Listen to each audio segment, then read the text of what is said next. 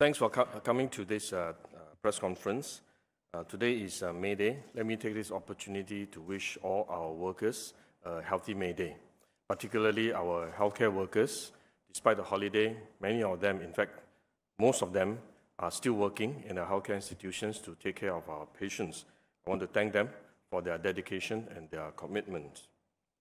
We are about 4 weeks into the circuit breaker. Many of the measures we put in place have shown some progress. The number of new cases in the community has come down.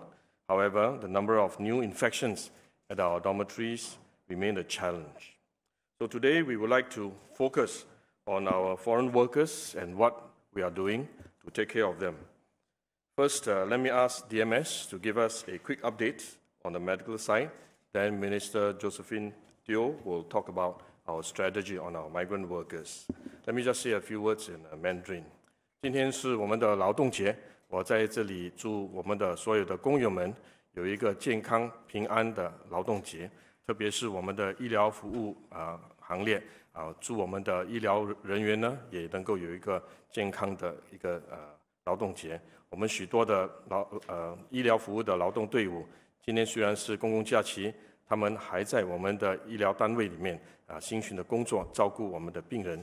在这里，我仅代表所有的新加坡人向他们恭祝他们有健康的劳动节，也谢谢他们的努力和他们的献身的精神。接着下来，我要邀请我们的医药总监Professor Kenneth Mark 为我们讲解一下今天的医药情况的一个简报。Thank you very much, Minister. As of the 1st of May 2020 at 12 p.m., the Ministry of Health has preliminarily confirmed an additional 932 cases of COVID-19 infection in Singapore. The vast majority of these cases are in work permit holders who are residing in foreign worker dormitories in the island. 5 of these cases are Singaporeans or permanent residents of Singapore. We're still working through the rest of the details of the cases, and a further update will be provided through the MOH press release that will be issued later tonight. Josephine? Today is May Day. We'd like to thank all the workers who, in various sectors, have made adjustments to the circuit breaker measures. In particular, we also want to thank the migrant workers, particularly those who are living in the dormitories. Many more precautions have been implemented to safeguard their health, and they have been cooperative.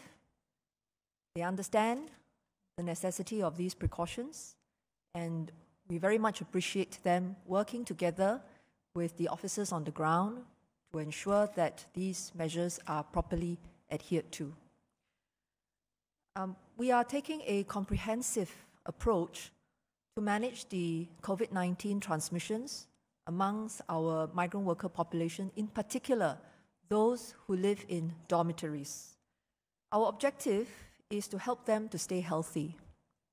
About 3 weeks ago, I had explained the whole of government resources being mobilized. And today, the interagency task force is deploying nearly 3,000 staff across various functions. I had shared the 3-pronged strategy. First, to contain the spread in dormitories that already had clusters. Second, to prevent the spread in dormitories that did not yet have clusters. And thirdly, to move out and test all the essential workers across a whole range of industries. I had also explained that we needed 3 key enablers in order to implement these strategies effectively. We needed the forward assurance support teams, and these are the officers who look after many aspects of the workers' well-being. There are now 170 fast teams that have been deployed. The second key enabler was a robust medical support plan. We put together a holistic system with on-site facilities at the purpose-built dormitories at all of them, and this was supplemented by additional medical posts to look after the workers that are outside of the purpose-built dormitories. We also assembled mobile medical teams in order to provide on-site support to the dormitories that are not purpose-built, but in any case, may also need special attention. The nationwide network of public health preparedness clinics and polyclinics have also been mobilized, and they are helping to ensure that the workers get adequate care and support. Of course, the safe conveyance of workers in order to have their medical needs attended to is also a very important aspect. So that was the second key enabler, making sure that we have a robust medical support plan. The third key enabler was roping in the dormitory operators as well as the employers to look after things like hygiene as well as providing the necessities to their workers. So this was what we needed to do. The interagency task force has gone about its work professionally with a clear focus on the migrant workers' well-being. In the first phase, it was about getting the basics right. And what that means is we need to sort out things to do with food, to do with hygiene, to do with the safe distancing measures within the dormitories.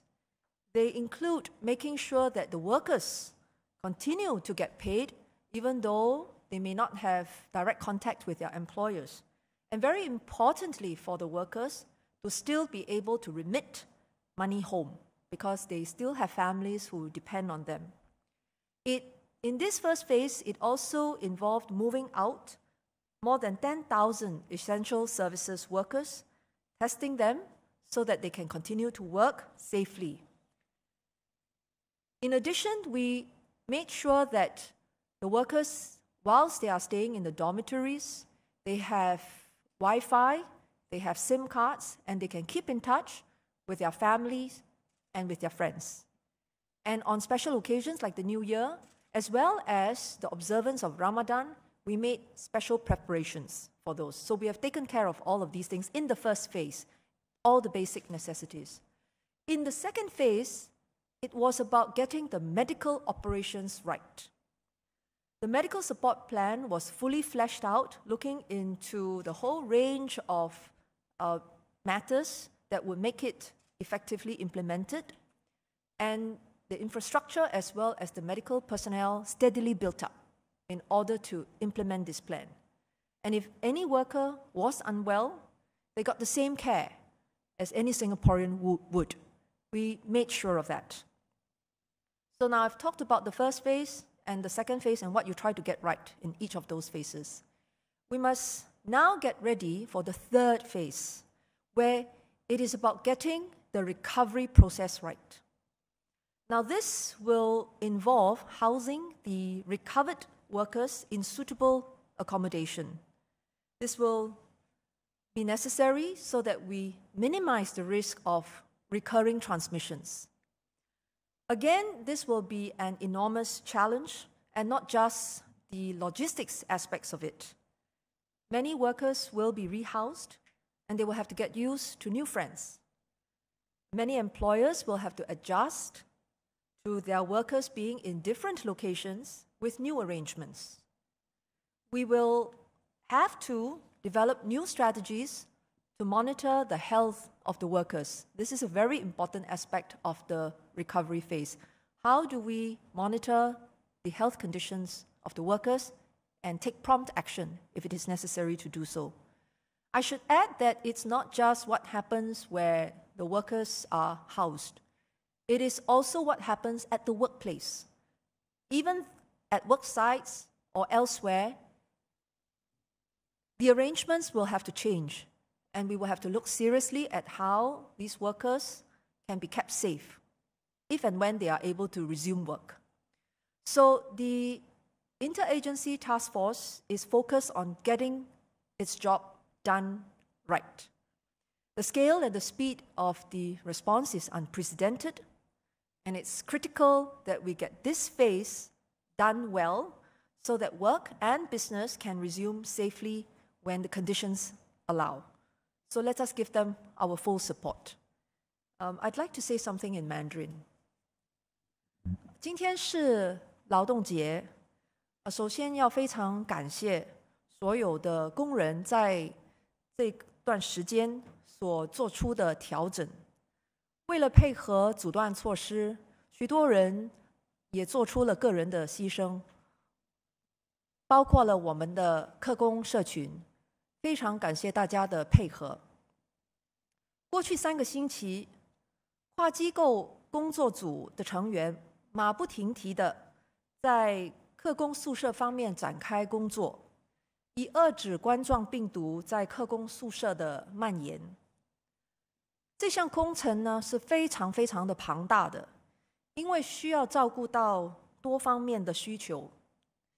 政府不仅需要投入大量的人力还有资源，还必须采取明确的这个战略，才能够有效的、系统的组织各方面的工作，以落实全盘的计划，保护我们的客工。跨机构工作组的这项大工程呢，是分几个阶段进行的。第一个阶段呢，是先把基本功做好，这就包括了要照顾好客工的饮食方面，还有他们基本的一些生活上的需求，还有要落实安全距离的措施。我们也把大约1万名在必要服务领域工作的客工搬迁出来，进行测试，好让他们能够继续的工作，确保必要服务能够照常的运行。当然，客工他们如何跟朋友还有家人保持联系，还有一些回教的客工们，他们在这段期间的特别需要，我们也必须照顾到。这是第一段的工作，基本的一些东西把它做好。第二个阶段呢，也非常重要，就是要好好的落实整个医疗框架，确保任何生病的客工都能够得到适当的医疗照顾，让他们能够顺利的去康复。现在呢，我们也开始要为第3阶段做筹备的这个工作。跨机构工作组正在考虑的呢，是如何让企业逐步的恢复运作。这包括如何让已经康复的客工也能够在安全的环境里生活，也可以安全的去上班。要做到完善的这个安全保障呢，客工宿舍方面需要做调整。一些客工可能需要搬迁到新的住宿，工地的安排也一样要做调整。这些调整呢，必定对雇主会有一定的影响。那么人力部会和雇主讨论，也希望他们能够多多的谅解，尽量配合，以保障大家的这个安全。跨机构工作组当前的焦点将继续放在客工的健康和福利上，希望大家能够让他们关注于眼前的这个工作，以逐步落实计划，来应对客工宿舍的这个情况。谢谢。Good afternoon. Let me add my wishes to everyone for a healthy May Day, and I thank the members of the media for joining us on this public holiday. We mark Labor Day this year under very different circumstances, but this is an occasion where we can once again acknowledge and appreciate the contributions of all our workers. We particularly want to thank our frontline workers, especially those in the healthcare sector, working very hard to care for all our patients. We also acknowledge the contributions of all who are in the essential workforce. For example, members of the media like yourselves. We have people doing a whole range of work, whether it's cleaning, facilities management, running our power or water supply, ensuring our food supplies remain intact, and going about providing essential services to Singaporeans. We truly appreciate all of our essential workers during this time, and in particular, we appreciate the contributions of all our migrant workers. And that's why, as you heard just now from Minister Josephine, we are mounting an all-out effort to ensure that we take care of their well-being during this period. At the broader level, if you look at the situation in Singapore, this is about 1 month since we've introduced the circuit breaker. We are seeing progress in terms of the outbreak in the foreign worker dormitories. The infection numbers every day still remain high, and I think they will remain high for some time as we continue to do active case finding. But the situation is under control, and we are doing everything we can to ensure the well-being of the workers and to take care of them. For the rest of the population, for the general community, our circuit breaker measures are working. We are averaging about 10 to 15 cases a day in this recent week. So we are making progress, but we call on everyone to continue persevering with the measures that we have put in place so that we can continue to bring down the local transmission numbers. And at some point in time, we will be able to work towards a gradual relaxation of some of these measures and work on resumption of activities and do so in a way that's safe and sustainable. Thank you. Thank you. Now I invite questions from the media.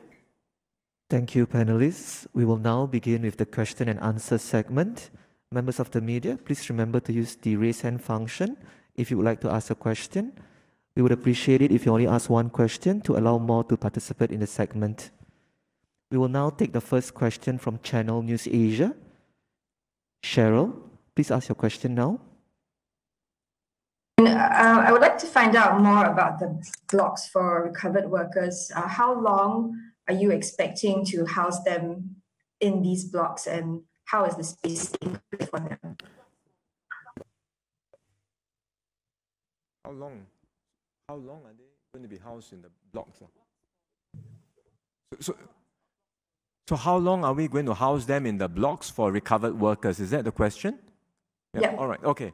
Well, if they are recovered workers and then these are their dormitories, then they can go back to these dormitories, and this might very well be the permanent arrangements for them, right? But these are not the only solutions, as we have highlighted, for recovered workers. Some of them may well go back to their dormitories in these dedicated blocks where they can recover, and then this will be the arrangements for them from henceforth.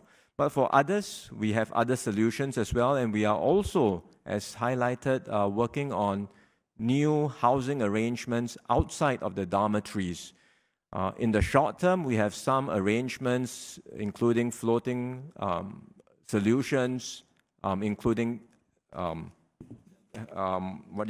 cruise ships, as well as sports halls.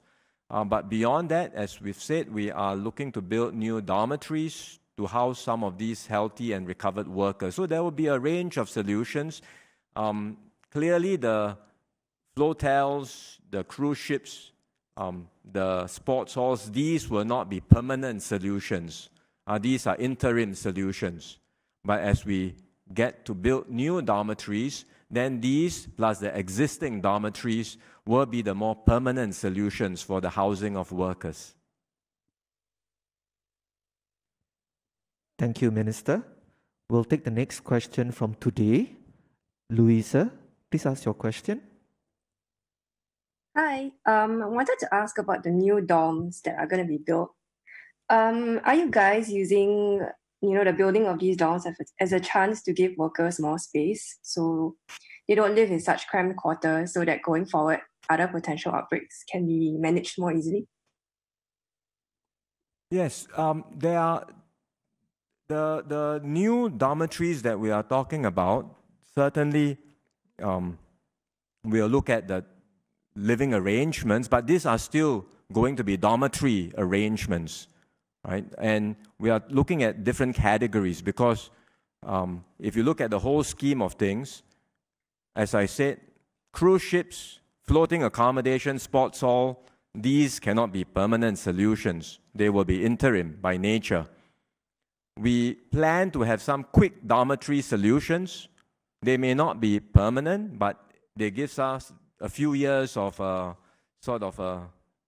quick dormitories that can be built within a month, and then they can give us maybe medium-term arrangements that we can be put in place, and then separately a work stream to build new permanent dormitories as well. And then these will be for much longer-term permanent arrangements. So there will be a range of solutions that we are putting in place to house our migrant workers. But the thinking around the arrangements go well beyond dormitory and living arrangements. Because if we talk about resuming activities, for example, construction activities, and resuming them safely, then we also have to think about processes in the construction work sites. We have to think about arrangements for the workers during their off days, where they go about congregating and how to minimize such congregations. So it's in fact a whole range of protocols and measures going well beyond housing that have to be put in place to allow for activities to be resumed safely. Thank you, Minister. We'll take the next question from Ita Tas. Evgeny, can you ask your question, please? Yeah. Hello. Thank you. I wanted to ask Singapore University of Technology and Design lately launched a research project about estimation at dates of COVID-19. For example, it said that pandemic in Singapore may end at June 28. So I wanted to ask, what is your opinion about such project, and how much can we rely on this project? Thank you. Thank you very much for the question concerning projections of how the epidemic outbreak will progress and eventually when they will end. The data that was used by the team at SUTD were in fact very broad level, high level data, and may not necessarily represent the actual way in which an outbreak progresses within a country. For example, in Singapore, as you know, we're actually seeing two different distinct phenomena occurring as far as how the outbreak is progressing. There is the outbreak that is among foreign workers in our dormitories, which has a certain trajectory, and there are also community cases which would be following a very different trajectory. And the data that was used in the university research project aggregated all these, which may therefore not give a full and accurate picture in terms of how the outbreak would progress in Singapore. But that said, all these projections are useful in terms of depicting that, in fact, there's still a long way to go. While different countries are at different levels of their outbreak management in terms of the epidemiologic curve, it's clear that for us, we still need to be mindful that there may be more cases that manifest themselves, particularly in the dormitory situation. And there is a need to continue to be vigilant in our monitoring, our picking up of cases, in our management of patients with COVID-19 infection. We should not be complacent and assume that we are out of the woods, even if the numbers in our community remain relatively low. With each case that comes, there's always that potential for deterioration, even if the outbreak in the dormitories affects a predominantly younger population compared to in the community. There are always risks that some members of that community who are infected may in fact get a worse outcome, and we need to be therefore vigilant for them getting complications or even passing on. Can I just say something to add to what Professor Mark has said? I mean, there are a whole range of different models that will provide prediction and forecast depending on the assumptions. But I think it would be premature for anyone, whether in Singapore or anywhere in the world, to assume that once we pass this particular wave, and say in June, July, the world will be free from COVID and life will be able to resume. No one can say that. And experts are already worrying about a second wave of infection around the world that may well coincide with the flu season and may be even more devastating than what we have today. So the basic posture has to be that we are in for a long fight. There will well be recurring waves of infection that we have to deal with. And even if we get over this current wave in Singapore today, we have to remain vigilant and relax or adjust our measures very gradually, depending on the situation, fully expecting that it only takes one case, as we have said all along, it only takes one case, one hidden case, one cryptic case to cause new clusters from forming. This can happen in Singapore, it can happen in any country. So let's not be too early to declare the end of the infection anywhere in Singapore or anywhere in the world. I think it's important for us to remind ourselves that even though we are seeing the number of community cases coming down, we are not out of the woods yet. It is important for us to focus quite sharply on the immediate task of continuing our efforts to keep the community cases low, because we do still see unlinked cases. With every unlinked cases, we know there will be transmission in the community that is not detected. And any of these cases, like Minister Wong said, could spark off another cluster like we have seen in the past. And these clusters can then in turn create another wave of infection. So we need to continue to be vigilant, be careful, and at the same time continue with many of our measures to keep the community transmission to as low as possible, while at the same time we have to also concentrate on our efforts on managing the infection among the migrant workers to ensure that the numbers are managed and contained, and efforts to reduce the number as low as possible. So I think all these efforts have to continue. So it's too early for us to celebrate or to think about ending the infection in June or July or whatever time frame, but focus more importantly on our immediate tasks and to ensure that we are able to manage and contain the total number of infection in Singapore. I think that's our primary objective. Thank you, DMS and ministers. The next question comes from Berita Harian. Nur Humaira, can we have your question, please? Hi, I'm Humaira from BH. I understand that a lot of resources are being channeled to foreign workers and also infrastructure being set up to house them. I was wondering if it's possible to actually share monetary estimates overall, how much has been spent on maintaining foreign workers' well-being so far, and do we have enough to sustain this in the long run should the numbers continue to rise? Thank you. Well, we don't quite have the estimate of all the what you are referring to, but really, I think at this stage, our focus is really just to make sure that we address the needs of the migrant workers as well as the needs of Singaporeans. So it's not one or the other. We are mounting all resources to take care of everyone who needs help. For the migrant worker, we have a comprehensive strategy which we have laid out. Whether it's their food and daily needs, as well as their medical needs, and housing for migrant workers, both today and in the future, which we will have to do anyway. And for Singaporeans who are infected, we also have shared the strategy that we've put in place on the medical side, as well as a whole range of other plans that we have to address the concerns of Singaporeans and residents in Singapore having to cope with the circuit breaker measures. Businesses and workers are finding it hard to cope. They are hurting greatly. We have put in place financial schemes to assist them. So altogether, I mean, the resources that you see that we have set aside in 3 rounds of budgets, those are the resources that we are mounting, including dipping into our past reserves in order for us to mount a comprehensive response to tackle COVID-19. Thank you, Minister. The next question comes from Business Times. Leila, can we have your question, please? All right, thank you. Yeah, I'm Leela from the Business Times. My question is regarding the tightened circuit breaker measures that were announced last week, which required more businesses to close, and they were told it would last until at least May 4th. Will I ask what's the decision on these measures after May 4th? Thank you.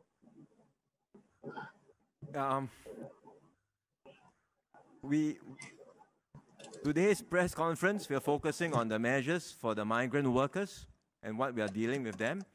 Very soon, we will have, I think tomorrow, we are arranging a media conference where we'll give an update, as we said we will. Because the tightened measures, we said in the first instance, we'll put them in place until 4th of May, and we will continue to monitor the situation to see if any adjustments may be made then or at a later stage. So we will be arranging a media conference quite soon to give an update on our position with regard to the circuit breaker measures. But on the whole, as I have said just now, we are making progress. You can see that in the daily reporting of our community numbers. It is trending down, so we are making good progress, but we still cannot let our foot off the pedal. We still have to continue to work hard to make sure that the measures are in place. Generally, we continue to stay home as much as we can, minimize contacts, and then work as hard as we can to bring the community numbers down decisively. Thank you, Minister. The next question comes from Financial Times. Stephania, can we have your question, please? Hello, everyone. I had a question with regards to the salaries and the sort of measures around this for migrant workers in today's press release. It says that about 8,500 employers who submitted declarations to the Ministry of Manpower, basically about only 3% indicated that they owed salaries to their workers. I was wondering, are these 8,500 employers all the employers that employ migrant workers, or do you only have visibility on those that submit these declarations, and are these declarations mandatory or voluntary? And the 300 employers that still owe salaries, as well as the 7 employers that still are not able, apparently, to pay their workers, can you ensure for certain that the authorities will help them to pay their workers in full? And very, very quickly, I just wanted to follow up on a question I had asked Professor Mack during the last press conference with regards to the number of foreign workers in dormitories who showed coronavirus symptoms and are being isolated without being tested. I had asked how many there are, and at the time, the panel didn't have a number, and I was wondering if you did have the number today, please. Thanks.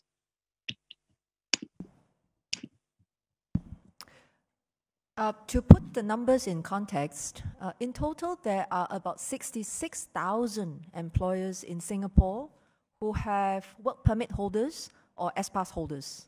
So that is the universe of employers that we are talking about that do hire work permit or S-Pass holders.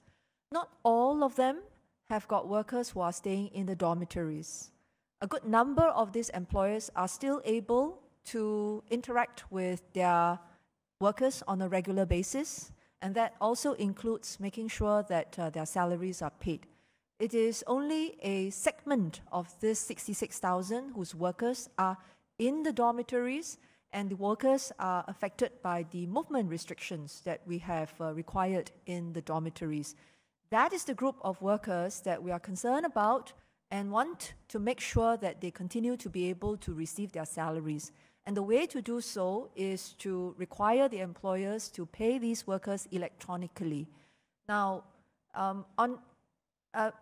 across the board, already we had, prior to these additional measures, 76% of the employers who paid their workers electronically. So it was really only the 24%, the minority, that we were focused on to try and help them to make electronic payment, and so that through bank transfers, the workers are able to get their salaries. And then we were also working with these workers to ensure that they had access to remittance services. they've always had their own preferred methods of remitting monies home. But obviously, in the current situation, they may not be able to go back to their usual remittance agents. So we have found different ways to help them to remit the money home. Now, as to the support for the employers to ensure that they are able to pay the salaries for their workers, we decided quite early on, even before the circuit breaker measures took effect, that we would provide a rebate of the past levies paid for each migrant worker. So that monies, the first tranche of it had been disbursed to the employers. In addition to that, we extended the rebates for for 1 more month. So in total, the employers were going to get 2 months of worth of rebates for the foreign workers levy. And we also waived the levies for 2 months. So this is to ensure that the employers have the resources to fulfill their obligations to their employers, for their workers, in terms of salary and upkeep. It's not just the salaries, it's also the upkeep that is important.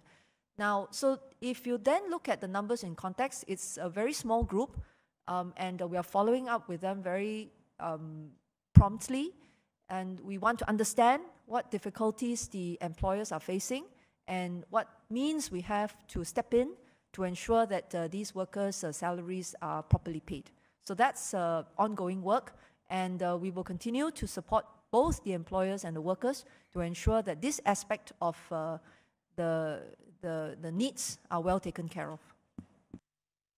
I haven't forgotten your question from the last press conference. My staff are continuing to work with the interagency task force to see if we can get a good figure that is an accurate representation of the number of suspect foreign workers that empirically managed for acute symptoms without testing.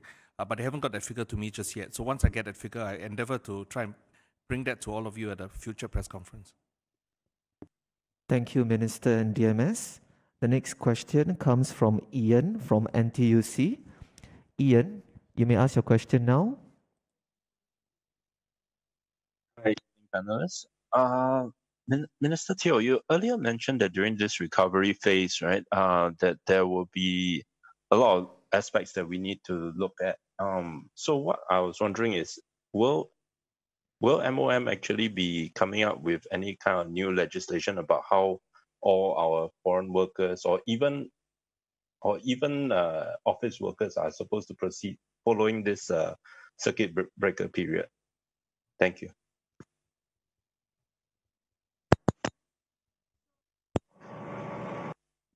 So this is a very important area of work, and we also have to flesh out the plans. The intent that we have indicated right now is that we have to start preparing for the recovering phase. And if you look at how the interagency task force has carried out its work, it's always methodically and systematically. Now, having decided that we must plan for this recovery phase, then we will have to work with many different agencies who are involved in the implementation of this plan to work out the detailed aspects.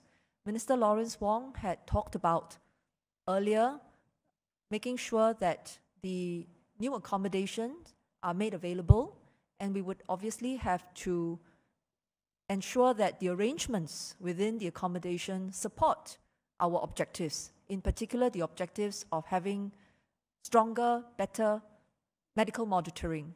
That is one aspect of it. But it's not just the living arrangements that matter. I think another very important part of the work will be how about situation at the workplace and at the work site.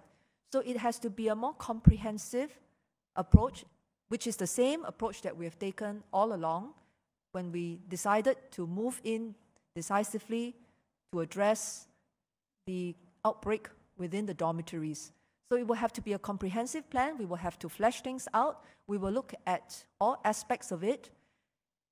At this point in time, it's a little too early to say that there will be legislative changes. We will examine the need to do so, and if it comes to that, then we will follow up accordingly. Can I just add the point on the guidelines, even beyond migrant workers, just for the workforce in general. Even today, when you talk about 15% of the workforce that's still continuing to commute daily to work, we have put in place strict guidelines for the employers to ensure, for example, that safe distancing measures are in place at the workplace, that the workers wear masks when they are at work, that they do not socialize amongst themselves, particularly in the pantry, rest areas, when they go for lunch break, that you need to have staggered hours so that there is no congregation. These are very important guidelines, and we will want to ensure that these guidelines are upheld and then expanded upon even as we open up and allow more workers to continue to work. Right? So it ought to be in the same manner. Right? As we resume activities, it cannot be going back to the old practices, business as usual. We have to put in place new guidelines, new standards, literally workplace safety standards, but now safety in the broader context. You almost need safe distancing inspectors in every workplace, making sure that all of these standards are upheld so that workplaces can be safe when we resume activities. And to do all that well, on top of that, we need to complement it with a regime of testing. That's why we talked about earlier, how we can scale up testing regularly, and then some technology enablers to allow us to ensure better tracking and monitoring should there be a confirmed case emerging in the workplace. So these are a whole series of new protocols and measures that we are already planning, and we will put in place as we get nearer the end of the circuit breaker, and we think about how we can allow more people to go back to work on a regular basis. Can I just add that as we progressively think about some of these resumption of these economic activities, Minister Wong is right that it involves not just the migrant workers but also local workers, and therefore it is important for us to have quite a comprehensive plan on how to resume some of these activities progressively and safely. So it's a workplace safety and health approach to this issue. And at the same time, you also have to bear in mind that the approach may be a differentiated approach depending on different sectors, different economic activities. We may adopt different measures and different precautions. Say, for example, construction sector is one of the area that we are very concerned about, and therefore the measures that we will put in place in construction sites will be quite different from the office workers and office environment. And workplaces in the retail and so on may also be different. As many of you have seen, the markets and supermarkets, we have differentiated approach as well. So I think it is not a one-size-fits-all measure that we are going to put in place. I think it will depend on the sector and the risk assessment of each individual sectors. And we need to do it in a progressive way, in a calibrated way, and also in a safe way. So we will share more when the time comes, and we will progressively share more as we open up more. Thank you, Ministers. The next question comes from Vietnam News Agency, Le Tuong. Le Tuong, can we have your question, please? Thank you. I just have one question. Do you have the breakdown of the total of case in foreign workers according to their nationalities? And I am aware that most of them are from India, Bangladesh, and China, but just wonder how many of them are from Vietnam. Thank you.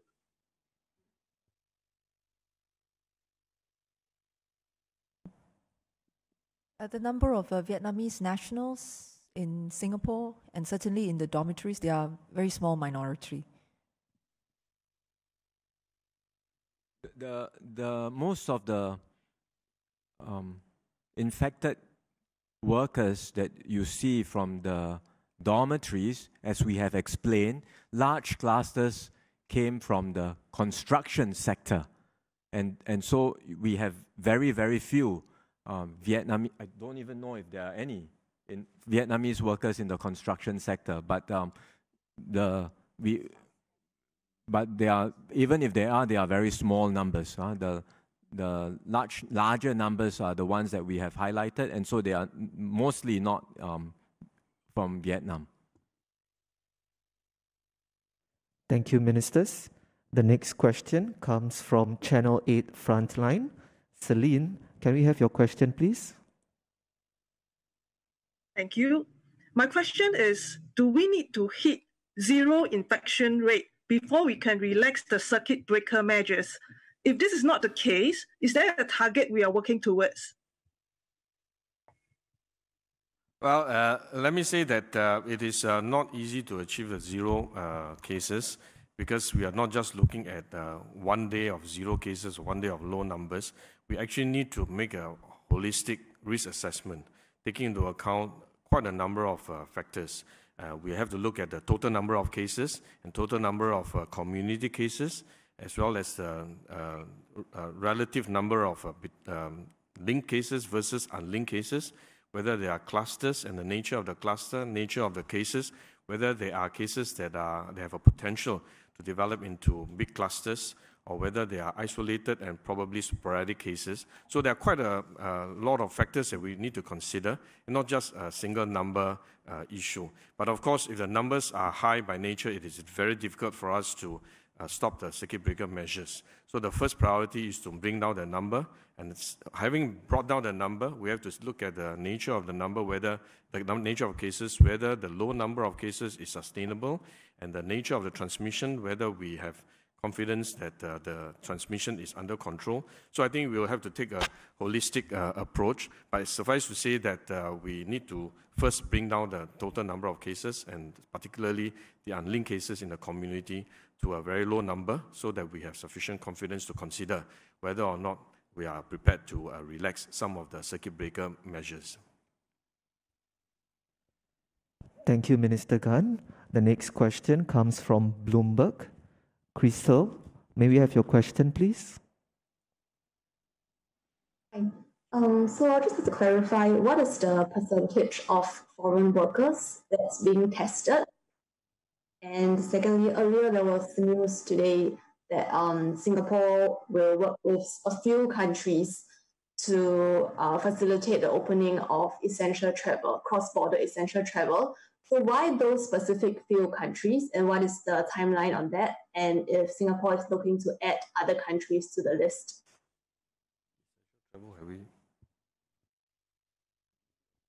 The first question is, what's the percentage of foreign workers who have been tested, is it? Yes. Kenneth? I don't have a figure, accurate figure to report to you. So we'll try and get more information on this and let the media know subsequently. So on the second question, this pertains to our whole controls for imported cases. Right? We have a range of controls in place today.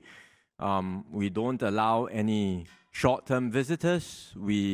For the others with passes, Singaporeans, PRs, and those with passes, they come in, but then they have to serve a 14-day stay-home requirement or stay in the hotel. We now have dedicated facilities for this.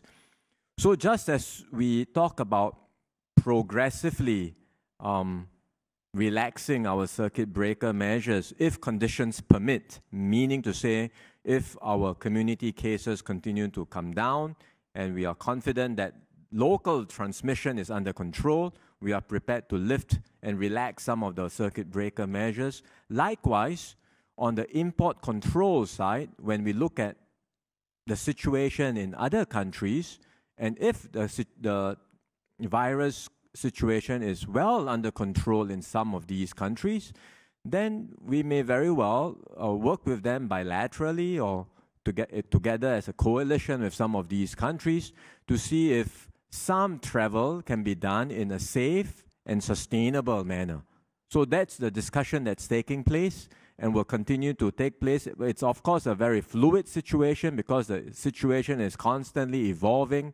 And as we said just now, you can never assume that the fight is over because it's a continuous process and you never know today situation seems under control, tomorrow a new cluster may break out.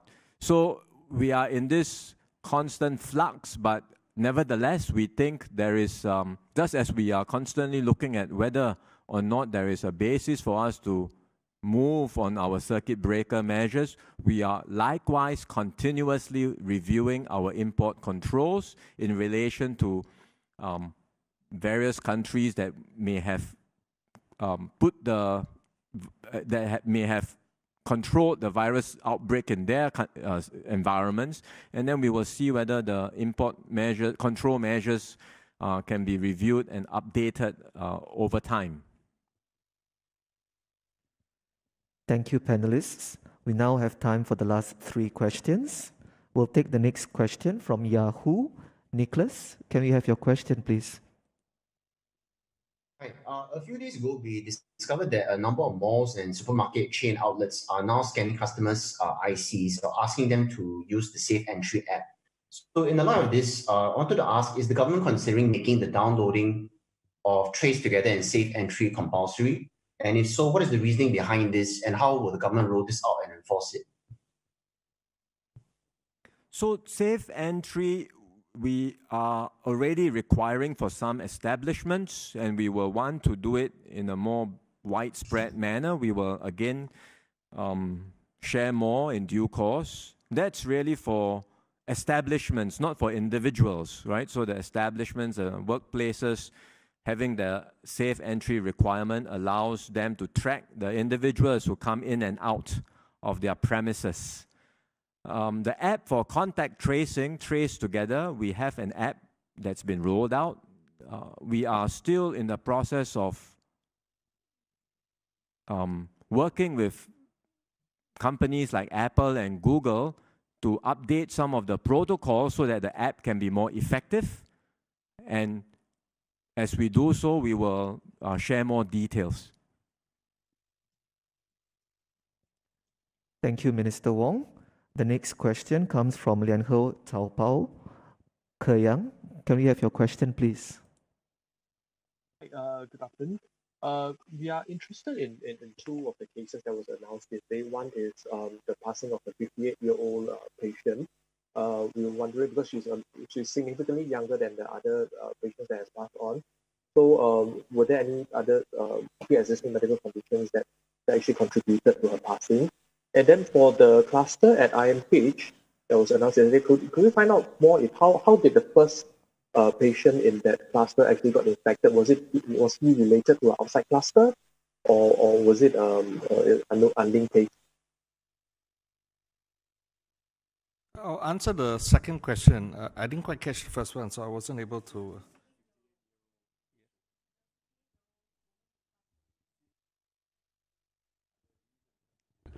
Okay. Actually, a 58-year-old category is within our assessment in the higher risk group.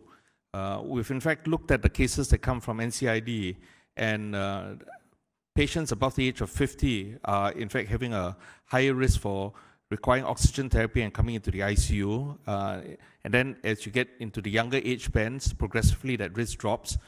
Within our own categorizing of even those who are in the foreign worker dormitories, we are in fact trying to reach out to as many foreign workers as we can above the age of 45. We have that additional margin where we want to be preemptive about trying to look after them and try and remove them from a higher risk setting. So a 58-year-old patient, in fact, is in the higher risk category. As far as the cluster of cases that have emerged in the Institute of Mental Health, or IMH, epidemiological investigation is still ongoing. So at this point in time, I'm not able to give you a lot more information about the mode of transmission, but I understand that there will be some details that will come on in the press release that will come on either today or tomorrow. We hope to be able to give you as much more information about these cases. The first patient in this cluster was tested because he developed a cough after he was admitted into the ward, and this was the context in which he was tested. And when he was tested positive, the hospital immediately activated its infection control measures quickly isolating him as well as all close contacts associated with him.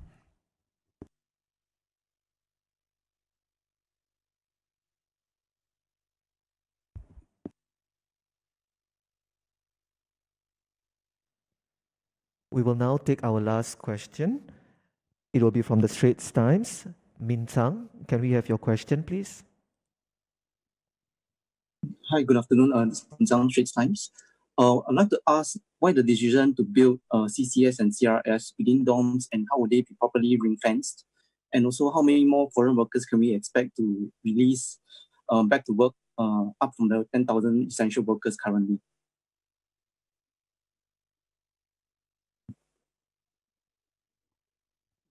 Your first question is on the CCF and CRF. Your question is, can you clarify the question? We can't quite hear. Why build? During the briefing just now, we heard some CRS or CCS will be built within dormitories. So can we understand the thinking behind that, and how would they be properly ring-fenced? Yeah. One reason is because these workers may be returning to the dormitory. So instead of discharging them from CCF into a CRF recovery facility outside the dormitory and then subsequently put them back into the dormitory when they're fully recovered, might as well develop some of these facilities within the dormitory, particularly if they have come from that dormitory, so that they are able to return to the dormitory and recover within the dormitory. So I think these are the considerations. There are also recovery facilities that are outside the dormitory that will cater to patients who are not returning to the dormitory yet. So I think these are various considerations. So we are trying to optimize the resources and the capacity nationwide to be the most logical and rational. What was the second part? The second question, right? You have a second question? How many what was it? How many more foreign workers are expected to be released for work up from the 10,000 currently? Well, so the key is we have already stopped movement in and out of the dormitories. And then the only question now will be, the next phase will come from largely the recovered workers. And in time to come, there will be more and more workers who would have recovered from the CCF, from the CRFs. And then I think at that point in time, you will see more of them having recovered, and then they will progressively also resume work. But for the ones who are still in the dormitories, at this stage, we are not planning to bring them out to resume work, right? Because we are still going through monitoring, doing the active case finding across all the dormitories. So you have the essential workers who are already out, they are tested, they are working. Eventually, there will be more recovered workers and they will continue working. And then at some stage, when we have completed the monitoring of the cases in the dorms and we have done the active case finding across some of these dorms, then indeed at that point in time, these dormitories will also be able to open up, and then the workers can continue to resume work. But again, that will take some time. Right? So we have said earlier, the dormitory situation is likely to take more time to stabilize. Right? The numbers will still be high for quite a while, and we have to be mentally prepared for that. But that's quite a different situation from the rest of the community. In the dormitories, we are dealing with it. The situation is under control, but it will take more time before we can stabilize the situation. For the rest of the population, for the general community, numbers are indeed coming down. Circuit breaker is working, and we will give an update on the measures that we are going to take in the next phase quite soon. I was asked just now about the 58-year-old patient who passed on. That patient also had a history of diabetes. So in fact, the risk factors associated with worse outcome in this case was both age as well as concurrent medical conditions, in this case diabetes. Thank you, ministers and DMS, for your time today. And thank you, members of the media, for attending today's sessions.